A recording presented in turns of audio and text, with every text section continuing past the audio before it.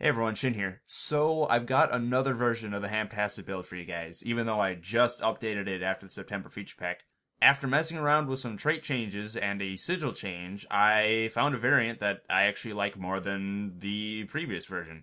So as far as what hasn't changed, the weapons obviously haven't changed, the utilities are no different, still uses Heal Sig, Balance Stance, Endure Pain, Bulls Charge, and Signet of Rage. If you need to, you can switch out Endure Pain for Berserker Stance as per usual.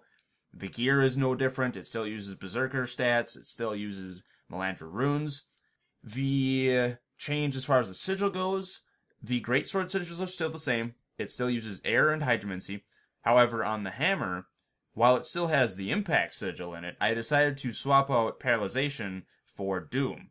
After doing testing with this variant, I found that the poison application and the reduction in healing to my opponents was coming in far more handy than the extra duration on Earthshaker.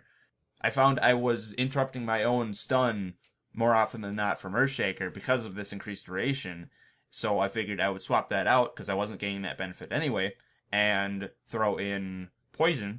And it turns out it works very well when it comes to fighting other warriors. It works very well when fighting elementalists. It's come in a lot more handy than Paralyzation was. So, that's the change sigil-wise. Now for the traits. This is where the big shift happened. Now, first off, what you may notice is this is the first version of the build that does not take Leg Specialist. All of the previous iterations of the build, up until this point, have taken Leg Specialist down in tactics. After messing around with this variant and getting used to how it plays, that lack of Leg Specialist actually doesn't matter as much as you might think. It's handy for catching people off guard, it's handy for catching people. However, with the way this new version is set up, that's no longer a necessity. And I exchanged those trait points for more damage up in strength. Similarly, the speed issue that I originally tried solving with Furious Speed, I found another solution for it. So I took the 2 points out of arms and I put those back in strength as well. So now the spread of the build is 60404. Very similar to one of the spreads for the Axe Shield Greatsword build, one of the classic roaming builds for warriors.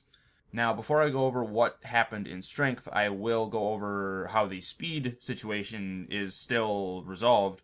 Down in discipline, I've taken out Destruction of the Empowered and swapped it out for Warrior Sprint. So now the discipline traits are Vigorous Focus and Warrior Sprint. Warrior Sprint is just as useful as Furious Speed, if not more useful, because it's a permanent boost that cannot be removed, cannot be ripped. And while it isn't quite as much as Swiftness, it is still enough to allow you to catch your targets, it is still enough to allow you to move around quickly.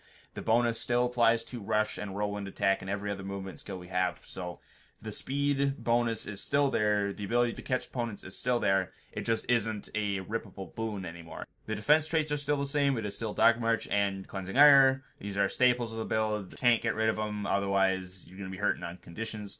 Now, up in strength, the Adept is still the same, Great Fortitude. The Master, that has been reopened in the strength line, that is Slashing Power for more damage. And finally, the Grandmaster trait is Berserker's Power.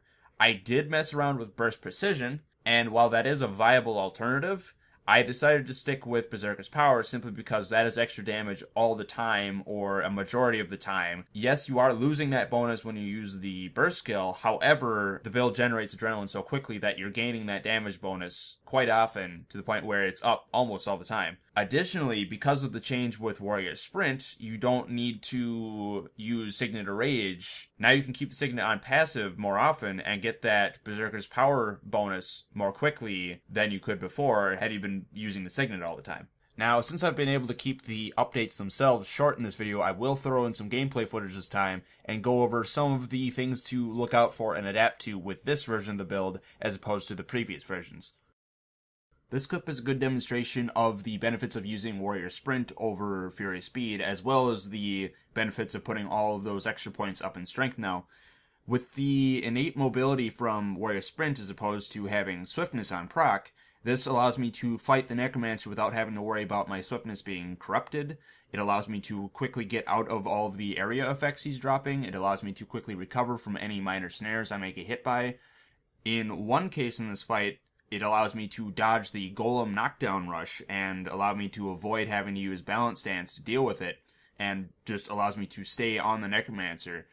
then with the extra damage from things like Berserker's Power and Slashing Power, I'm able to do more damage to the Necromancer's health per swing and eat through that Death Shroud more quickly. This clip helps demonstrate the benefit of the increased damage against heavily armored targets, and to a small effect, it also helps demonstrate the benefit of the new Doom Sigil and the hammer. Having the extra damage on your attacks and just in general allows you to not only hit for more damage against heavily armored targets and targets that have high protection uptime like a Guardian, but it also helps to improve the damage of Reckless Dodge, which is actually unblockable, allowing you to get through some of the blocks like Aegis and the Focus Shield and the other things that Guardians typically use when roaming. The Doom Sigil helps to throw off some of the healing potential of Guardian. While they do have a lot of condition removal, this addition of poison forces them to consider removing that poison more often and leaving them open to your cripples, your chills from hydromancy, and things of that nature, forcing them to make more mid-combat decisions about their condition removal, giving you more openings to take advantage of. Alright guys, that's it for this update to the HAMtastic build. Luckily I was able to keep this one short and sweet for you. I was able to throw in some gameplay while still giving you all the necessary information for the update. If you are looking for a written version of the HAMtastic guide, I've got a link to that in the description below, as per usual. That written guide will always be the most recent version of the build. That being said, all of the variants for the HAMtastic build are viable. Every single one. You can pick and choose which one you want to use. I just like this newest version because it kind of centers around the core value of getting in someone's face, locking them down, and killing them quickly. Alright guys, feel free to like, subscribe, comment, do whatever you want to do. All appreciated. And I will see you in the next video or around the stream. Take care everyone.